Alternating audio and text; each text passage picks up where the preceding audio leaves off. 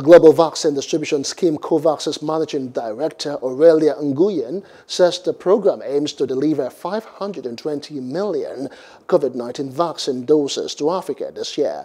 Nguyen told a news conference organized by the World Health Organization's Africa region that the scheme had delivered around 25 million doses to 44 African countries, but was not happy with the figures.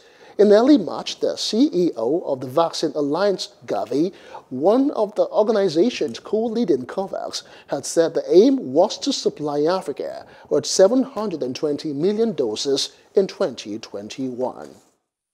For Africa, according to our latest supply forecast, we will have supplied 520 million doses by the end of this year, rising to nearly 850 million by the end of the first quarter of 2022. We've been in close discussions with the government of India and with the Serum Institute in terms of resuming of supply. I think it's still a fluid situation given the situation in India, and we've been factoring in resumption of supplies towards the later part of the year. If we now look at those country people that have received full immunization, that is their 2 doses coverage, then our percentage coverage stands at 1.19% of the top population, which is too low for us at this point in the pandemic.